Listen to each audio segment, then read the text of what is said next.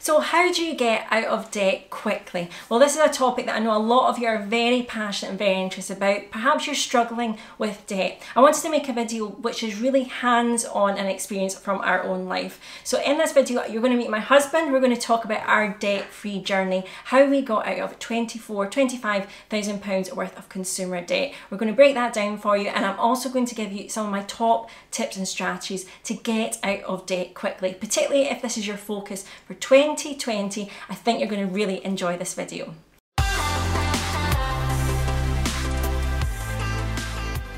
Hi there, welcome back to my channel today. My name is Jennifer from mamafurfur.com. I make videos all about personal finance, investing and success mindset. I want you to have the best version of your life possible with using money as a resource to fund that. Today's video is very special, and as you'll see, I'm going to be joined by a very special guest. We're going to break down how to get out of debt quickly. So today I'm joined also by my wonderful husband, Matthew Kempson, the co-star in somewhat on the Mama Furfur channel for just one day. But as I mentioned, we had roughly £24,000 worth of consumer debt, and I've chatted about it before, but I wanted to bring Matt onto this video because I know a lot of you really are struggling with a lot of debt, perhaps larger than £25,000, even in the 40s, 50s. And if you're not struggling with that amount of debt, these same principles I know can help you if you're just even thinking about one or two or even £5,000 worth of debt that you want to get rid of in 2020 and the next couple of years. So when we met and moved in together, I came to this relationship with £24,000 worth of consumer debt.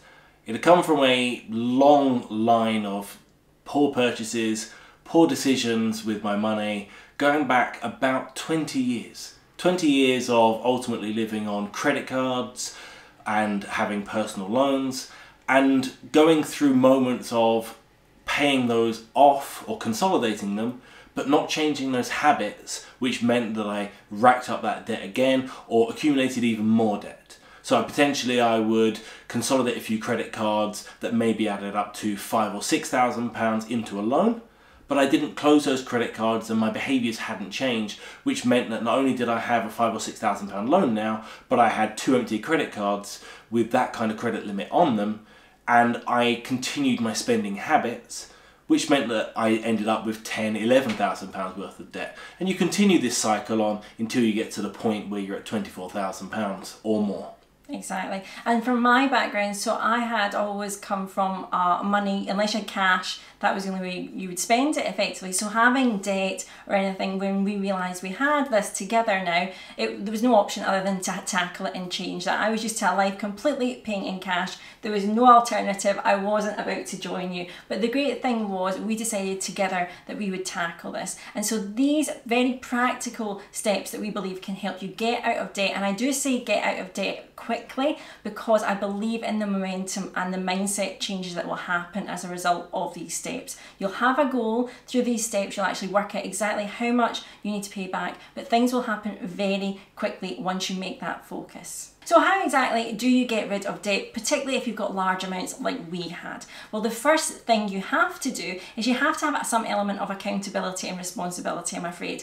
Probably the situations that got you into the debt, and I've touched upon this before, it's probably been a little bit of head in the sand mentality. You know you've had debt, you've seen the credit card bills are coming in, but you're probably choosing to ignore or perhaps not even check the amounts that are on the credit card. The only way you know there's a problem is when it bounces when you try to spend on it and you've reached your limit. So you have to take full responsibility. So you have to write down exactly how much you owe individual places or different creditors. You then need to know exactly what is the interest percentage on those debts, and then finally the minimum payment that they require from you. Now there's no way around it, and usually getting this information you will probably have to phone directly to a lot of companies to get the up-to-date real-time information. Now the reason that we need that black and white picture of exactly what is due is because there's no other way of getting that ground zero. If you know that you want to change this, you want to change your habits, you want to get out of debt because you want to build a life without debt, with more money staying in your pocket so that you can design it differently, you have to know exactly what are your debts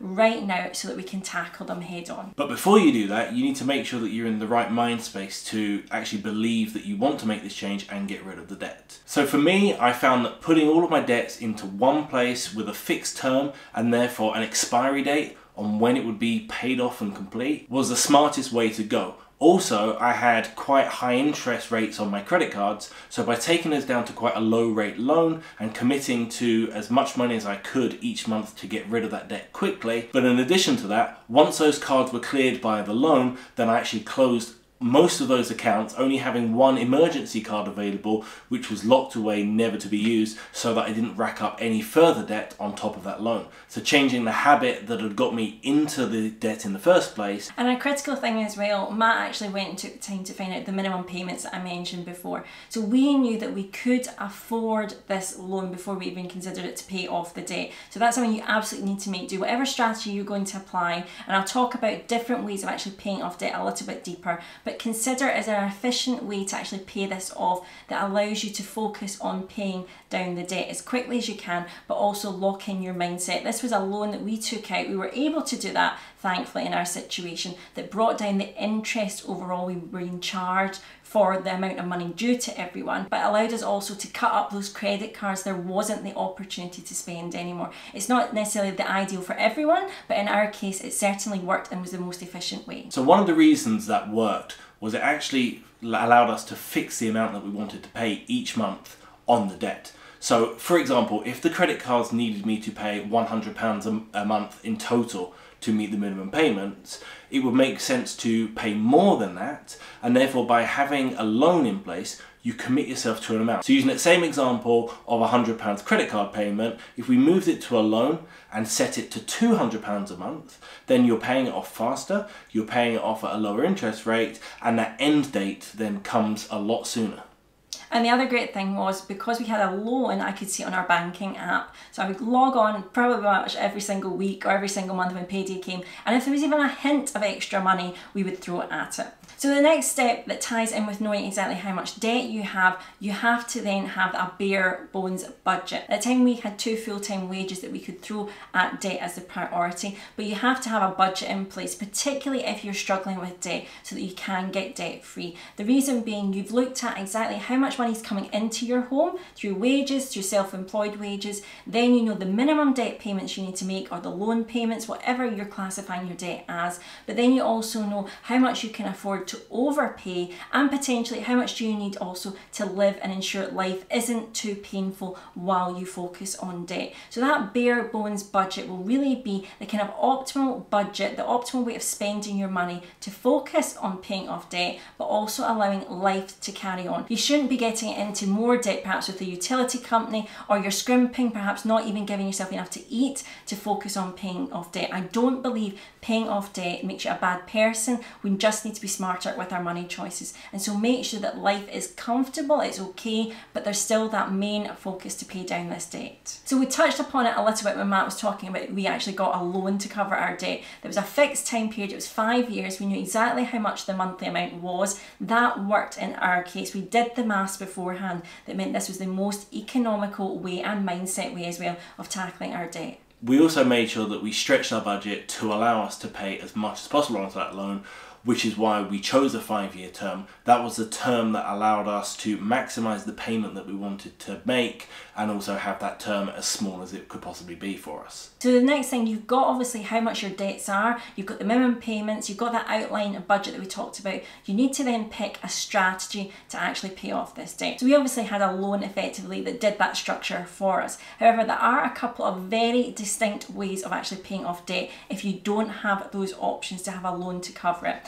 One way is called the snowball method, and this basically means all those debts that you have got, you write them from the lowest amount down to the highest amount, and you tackle in order starting with the lowest. You focus any money above the minimum payments on all your debts, you would put it at the lowest amount of debt first until that was completely wiped off. If that's then gone, you move on to the second smallest debt, and basically you build like a snowball. You're tackling all your debt from smallest to largest. You're ignoring the interest rate. Now the reason that you might want to choose that method is because it's a great mindset trick. You're effectively getting that high, that buzz of getting rid of the smallest debt, moving on to the next. You're still tackling the whole debt, but we're just doing doing it in bite-sized pieces. The next method is called the avalanche method, and that actually works by looking at the percentage interest you're being charged. We're really looking at mathematically, where are we going to save the most money by tackling perhaps the largest or the second largest debt. There's a mathematical way to approach it. Therefore, it's not determined by the size of the debt, but rather which debt is costing us the most money every single month. Now, the great thing is, if you perhaps are completely lost on these terms, we created a tab within the AutoPilot Money spreadsheet system, which is our product that we sell. It's always mentioned down in the description bar, but it's basically a tool within that spreadsheet, Excel document. You plug in your debts, you plug in the interest rates, the minimum payments, and it will do the maths for you. So if you're struggling and you wish to invest in that way, please go and check out our AutoPilot Money system as well. So the great thing about that system is similar to a loan where you have a fixed end date for it. Whether you're using the snowball or the avalanche method, if you punch the numbers into that spreadsheet, then you're able to actually see a date when you will be debt-free, assuming that you commit to a particular amount of money you're paying off of your debts each month over and above the minimum payments. So it's wonderful to be able to see an end date in sight that you can aim for. You can have a little cake celebration when you get there. And the other fantastic thing is, and this is why I love Excel and spreadsheets, this is where that kind of system came from. The backbone behind it was playing around with the numbers about how much you can pay off your debt if you are choosing the snowball or the avalanche method, or whatever route you're choosing to pay off your debt. It allows you the opportunity to play around and get excited about when you can actually be debt-free. Seeing that debt-free date, knowing there's an end to perhaps some of the pain, the suffering that you felt having this debt, is a fantastic motivational tool. And the great thing is, in our case, as I said, it was a 5-year loan. We actually dropped that down to 3 years. And the reason was 5 years seemed such a lifetime away. I wasn't prepared for it to pass without some effort there. So every time we received a bonus from work, every time there was spare money left over from the food budget, every time that we made any kind of saving, I threw it at that debt. And that's why that 5 years went down really quickly to, as I say, over 3 years. So in order to make all of this happen, in order to make sure that you stay heading towards debt-free,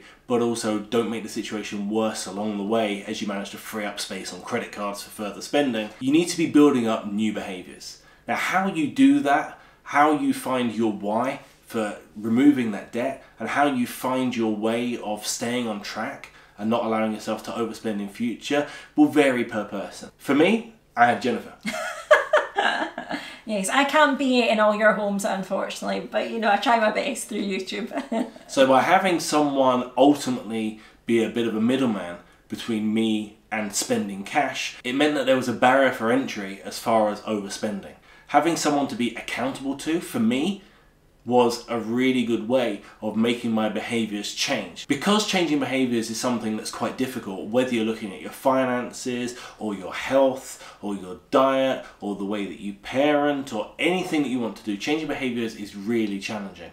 And finding whatever system works for you in order to achieve that is the most important thing. There are lots of ways of doing that. Sometimes it's just deciding that it's time to make that life change for yourself and then being accountable to yourself. That works for a lot of people, but for me, having someone to be accountable to and having someone almost as a bit of a gatekeeper was a wonderful thing, because it allowed me to learn the skills that I needed to, and that I'm still learning in some ways, whilst knowing that I couldn't cause myself further problems because there was someone in the way. So having an individual, or maybe joining debt-free groups, Facebook groups or online forums and discussing things, anywhere that you can be open and honest and have a level of accountability can help if it's something that you feel like you can't do by yourself quite as well as you'd like to. And I would also say the main thing is to not think you're a bad person because you have debt as well. Now obviously in our case, it was Matt brought this debt into our family, but it was not then his whole responsibility to clear that. We made a decision, it was something we were going to tackle together. It was very much, that was the focus. It didn't matter who brought it or whose fault it was. It didn't make him a bad person, it didn't make me a bad person. We just wanted to make sure our life moving forward didn't involve that debt, because we wanted to free up as much money as we could so that we could do more experiences, experiences and live life and have a different way of living as a result. So when you have those moments where you can be a team together, it really, if you're on your own or you may want to join Facebook groups or other kind of responsibility, accountability groups, that's fantastic. If you've got, you know, your partner who's on this journey together that you can really lean on, there's going to be difficult times, there's going to be messy times, it's going to be painful, but know that long term you're going to get through it together, and it's going to be one of those stories that you can also then help other people who are maybe struggling in debt, but that you know you've achieved it together for a better tomorrow. So I'm going to emphasize this point as well. Once we had that debt structure, we knew exactly when our debt-free date was, we really focused on throwing as much available cash at that debt. We wanted to really speed up the time that meant we could be debt-free because we had better uses for that money. We'd chosen obviously to make decisions in the past that meant we were paying long term for purchases that perhaps we didn't wish we had right now, but we wanted a better way of managing our money in the future. And so for those reasons, anytime that you get any form of bonus or perhaps any extra money you're earning from side hustle opportunities, you're thinking of even starting a side hustle to throw at debt, use all that extra cash right now. Get rid of the debt as quickly as you can, but then also think of the extra income you will be looking forward to when life doesn't involve debt. You're going to free up a huge amount of your money back into your hands. Now, the other great thing is, because of our experience with credit card, consumer loans and all that, I'm not scared also of having these things in life. We won't go back to that same place perhaps with as much debt, but we do still have one family credit card. And that's controversial, I know, for some people who have had debt-free journeys, but the reason is it's not the credit card's fault that that debt was accumulated. We then use it for very particular purchases. It's always paid off in full, so that's a different habit than previously. But it is obviously part of our financial way of managing money, but we treat it very differently now. It's one card between the family. There's a very low limit on that card. Perhaps if I want to put the holiday expenditures or anything like that, any purchases, we will get that extra level of protection perhaps from using our credit card, but it's treated very differently. And that's also the great benefit you can have in the future, that just because you had one habit in the past doesn't mean you're going to continue that habit. Before you started to focus on it, you were probably spending anywhere between 10 and 30% of your salary paying off that debt each month. Or more for some people. Or more for some people. Now, in an ideal world, you'd ramp that up a bit to clear it off. But once you've done so, then think about that amount of cash being back in your own pocket. Not going out to someone else, not being a stress or a burden upon your life, but actually they're enabling you to do the things you want to do, whether that's saving for the future, whether that's putting money by so that Christmas is not as painful as it used to be, or whether it's being able to go on more trips abroad or more trips. By paying off that debt, that money goes back to you to start living the life that you want to. And the great thing as well, that freed up cash, if you didn't need a bigger why than just more money staying in your pocket, you can also work on a lot of concepts I talk about on this channel. Because we were debt free, we then last year made a decision about our family going to one income, but we're also working on financial freedom. That is going to be in our future. It's also going to be that we've got little side businesses, we've got further education, we've got different opportunities that we didn't have or we couldn't see when we had the debt. And because of the debt, it allowed us to explore more opportunities, more ways of bringing more income into our house and living life differently. And if I could summarize this for you in one easy sentence, it would be, if you want to get out of debt fast, make it a goal, understand your why, but the best thing you can do is you just have to do it. You do not put it off another day, you start today. Obviously, I've created a couple of tools that I believe can help you. If you want that extra help, such as the spreadsheets, you can go and check them out. But there's lots of information, there's lots of people out there who can help you get out of debt. But ultimately, it needs your action. I believe it's possible in any income to get rid of the past mistakes, but you're also going to pivot it. You're going to use those past mistakes to then propel you into a better future with hopefully investing, perhaps even learning new skills, changing your life for the better. So if you're struggling with debt in any way, I hope these tips and strategies that we actually use in our life to get out of debt could help you in some way. If you would like to watch any of my other content, I do have a couple of videos that talk about paying off debt. I talk about other ways to actually get more money in your hands, save money a little bit quicker so that you perhaps can pay off debt. So go and check those out after this video. And if you want to see more of me on future videos, leave a comment below. Down there, leave a comment saying you want to see this guy who makes spreadsheets, who worked in finance, and therefore really does know a thing or two about the whole money situation. So if you enjoyed today's video, I would love if you would give it a big thumbs up. All helps with the algorithm for someone else finding it.